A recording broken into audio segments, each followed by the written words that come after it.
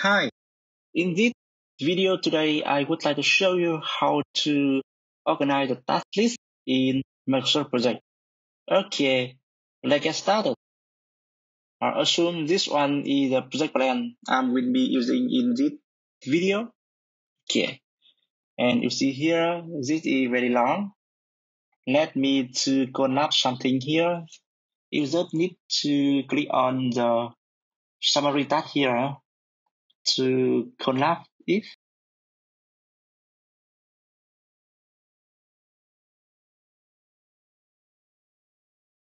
Okay, if we take a look into the task 25th here, yeah, you see here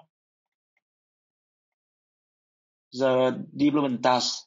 And in the development task, we have some the subtasks like review functional spec and other tasks here. We have another task like testing and training. Yeah, show here.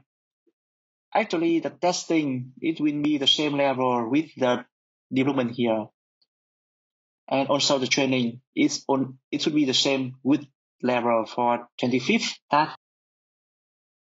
It seems we are putting it in the wrong place. Let me bring it back.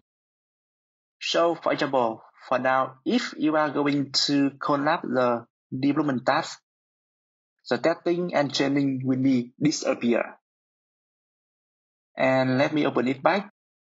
And then you select the task, testing and training. You navigate into the menus underneath the task. You go to the schedule section. In the schedule section, we have the outend task and indent task. So here, I will click on the outend task. And I will collapse the development task. So here, after we collapse the development task here, you can see the testing and training task is not disappear anymore. That means for now the development, testing and training, it will be the same level. Okay, so for example, for scoping, this is scoping, and pilots, yeah, I will move this task to the top. I want to group the scoping and pilots into a group. Let me select the pilots and scope.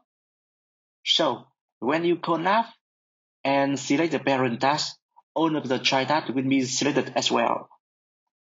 Okay. And you navigate to the insert section underneath of the task tab here. You click on summary.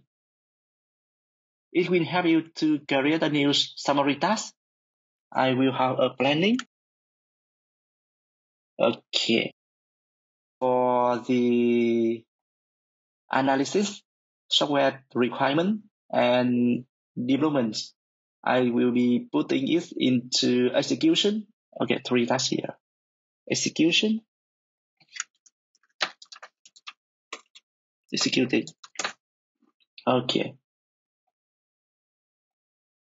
Cool. For deployment and post implementation review.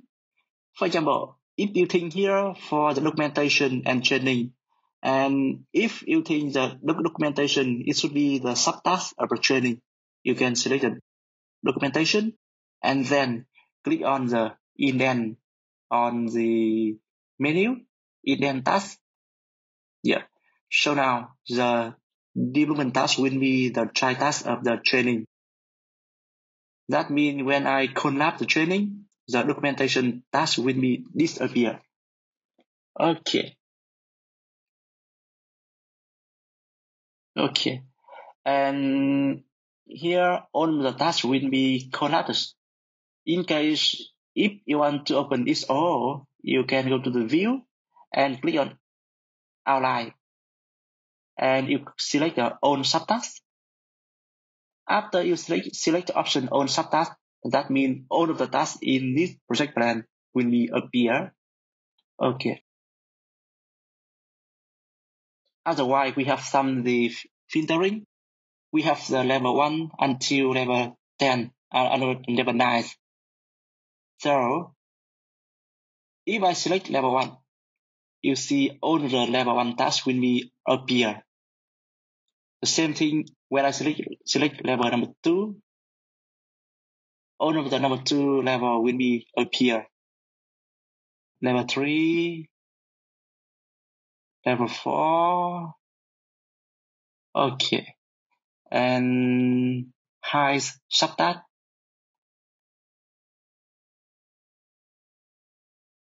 Ooh. Okay, alright. So I think that's all for today. And after you finish this video, you know how to do some organization for the task list based on some tasks in the plan. I hope this video will helpful for you.